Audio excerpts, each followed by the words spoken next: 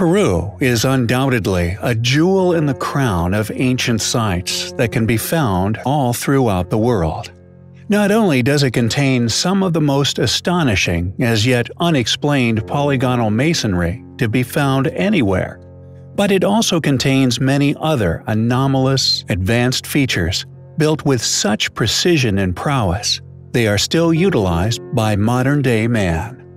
Irrigation systems still flow with fresh water as if they were built yesterday, still providing water to the local residents who reside in these mountainous areas. Agricultural technologies, utilized by our more modern ancestors, the Incas, undoubtedly aiding in the flourishing of their culture. It is a place that possesses such advanced features, academia can merely resign themselves to a limited close explanation of such wonders, as merely identified as pre-Incan. This without any explanation as to how these ancient groups, who predate those who they have studied in depth, were aware of such advanced, elegant solutions to farming, water sourcing, building, and many other miraculous techniques for survival, among these notoriously inaccessible cliffs throughout the Inca Trail. However, deep within the Andes, far away from the well-worn tourist routes, is possibly one of the most perplexing ancient ruins of them all. Known as Napahuaca, it is a rock-cut ruin that is seemingly placed alone in a place of no initially obvious significance, no indication that it was linked to any existing pre-Incan ruin. Yet the precision and indeed obvious effort that went into the creation of this anomalous artifact is undeniable. Carved into the mountainside, strongly reminiscent of false doors, features that can be found among many ancient ruins around the world, that, according to numerous ancient legends, were used by spirits to enter and exit the realm of the living. It is intricately designed, features smooth, seemingly laser-cut surfaces, which in regard to its dating is nothing short of astonishing. Found at an altitude of nearly 3,000 feet above sea level, it contains many baffling features, which may indicate why this seemingly inconspicuous location was selected. The ceiling and floor of the cave entrance, for instance, not only appear as if it was hewn with laser-like precision, but were also carved at two precise separate angles, one of 60 degrees and another of 52 degrees. These angles, intriguingly, are also found within the Great Pyramids of Giza at numerous locations. Furthermore, whoever constructed this possible false door somehow picked the only spot upon the mountain that contained traces of a mysterious blue stone. This blue stone, only found within this specific spot, has for many years been utilized within modern technology for its unique characteristic for its piezoelectric properties, a type of crystal capable of generating an electrical charge, used by radio manufacturers for many decades within receivers. The rock chosen for the specific location of the carving is also, intriguingly, magnetic in nature. What's more, if one travels exactly halfway around the world to the UK, the false door aligns perfectly with Stonehenge. Why was this false door created? How was it created with such precision? What tools were utilized by ancient man to achieve these feats of ancient engineering? Why was it placed at this specific location, a place that has been discovered to contain mysterious blue crystals with unique electrical properties? Is this false door, like many alternative researchers have postulated, a portal of some kind, allowing the teleportation of an ancient advanced civilization? We find the location, the precision involved, and indeed the other intriguing characteristics surrounding this mysterious anomaly highly compelling. False doors are undoubtedly one of the most perplexing mysteries of the ancient world.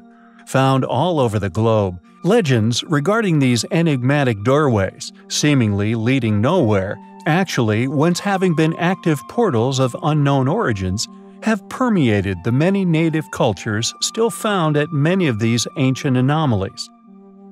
The toppled obelisk of Axum, for example, is not only one of the largest megaliths found on Earth, weighing many thousands of tons, once cut, transported, and subsequently erected within an obelisk field in Ethiopia, is drenched in false doorways. Found in peculiar locations within Peru's mountain ranges, one in particular found within a unique location within a rock face containing a rare element now used to increase radio frequencies.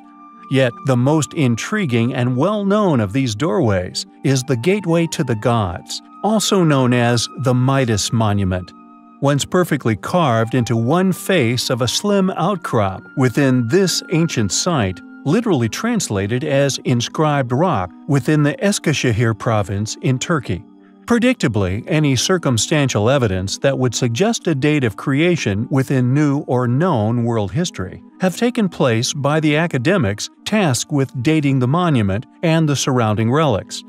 The crude inscriptions, which we feel, due to the difference in quality and ability of their creators, we believe dated at a more primitive time, have been used to age the monument to no earlier than the 6th century BC. This inscription, translated as "Attis has dedicated this monument to Midas, Levactus, and Vanax," being used to date the entire site. Quote, "The name Attis, a variant of Attis, is a prominent name in Phrygia associated with royalty. The fact that the dedication is made to Midas may indicate that he had received posthumous ruler cult. Various indications place the date of the monument's construction in the early to mid-7th century BC. The inscription probably indicates that the monument was erected after the death of Midas in the early 7th century BC. Another inscription on the right side of the monument includes the letter Yod, which was added to the Phrygian alphabet in the mid-6th century BC." End quote. No consideration has apparently been given to the possibility that, like many other as yet unexplained ruins we have shared, may have simply been re-inhabited and subsequently claimed as this people's work, giving a false perception of abilities and power. We find this curious. Who built the Midas Monument? Could these false doors have actually once been portals to another place? We find such hypothesis, and indeed the monument itself, highly compelling.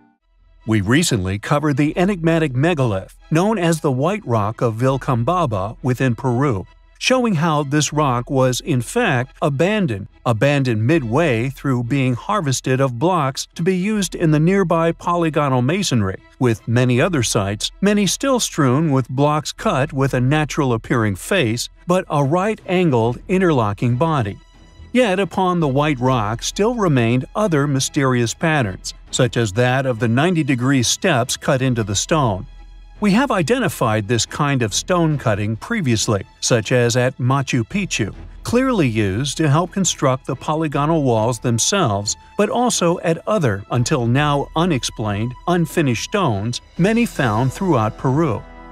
Nalpa Iglesia, for example, found just outside the astonishing ancient ruins of Ollantaytambo, a mysterious megalith that many, including us, previously presumed was possibly some elaborate, deliberate carving, a throne, or possibly, like the false door meters away, an ancient portal of some form. However, when one approaches said rock with the same eye as that of the White Rock, one quickly finds matching stonework, finished and installed as that of the water fountain found within Ollantaytambo itself, thus further supporting our hypothesis of these types of stone cuts, and indeed step patterning found upon them is indicative of unfinished, abruptly abandoned stonework, many left unliberated or strewn among their ancient quarries. As with the many other discoveries made, once one begins to perceive unexplained artifacts of this nature in the correct way, they suddenly make sense, and the supportive evidence simply flows from the hidden into plain sight. How this, or possibly another, clearly advanced yet once Stone Age civilization made the cut marks into the solid pink Aswan granite found upon the unfinished obelisk among many other megalithic blocks found within the Aswan quarry within Egypt, however, is yet another mystery yet to be unraveled. but by identifying and distinguishing between what were enormous megalithic block quarries and what were those of the baffling polygonal blocks is, we believe, the correct path to take if one wishes to unravel the mystery of just how this lost civilization operated, what they were constructing, and hopefully explain who they were and indeed where we came from. It is a pursuit which we find highly compelling.